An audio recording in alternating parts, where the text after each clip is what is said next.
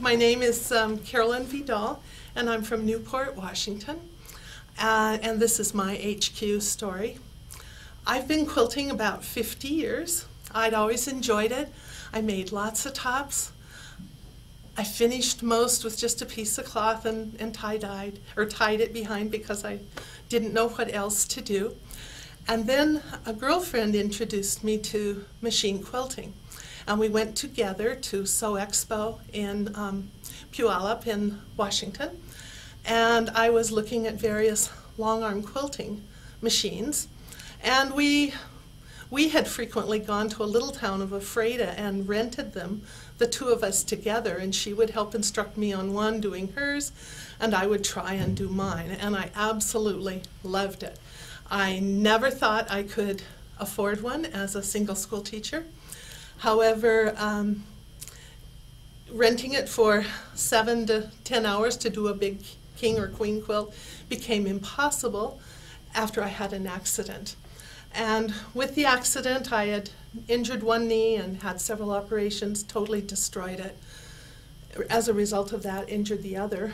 And the doctor's prognosis was, you must have double knee replacement. Not only was that a little bit inhibiting, but the fact that I would lose my option to machine quilt with my friend was almost devastating. We went again to Puyallup, and this time I happened to see the handy quilter. And the lights dawned on me. My surgery was coming up. This was a machine that I could afford, and if I worked really, really hard with my knees replaced, then I could possibly quilt because I could put it on at home. I could afford it as a single teacher, and I could quilt for an hour or so a day. And that was going to be my golden carrot. I needed one. Possibly not one the doctor wanted, because I convinced him to do 2 knees at once so that I could have 1 year of recovery. And I had the machine delivered just about 6 weeks before my surgery, and it was in the back room, set up. I had used it.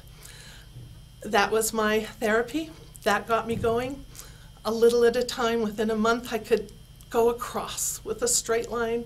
After a while I was out. For a while I was quilting in my walker, and eventually I do believe it is the carrot that got me where I'm walking and quilting all the time today.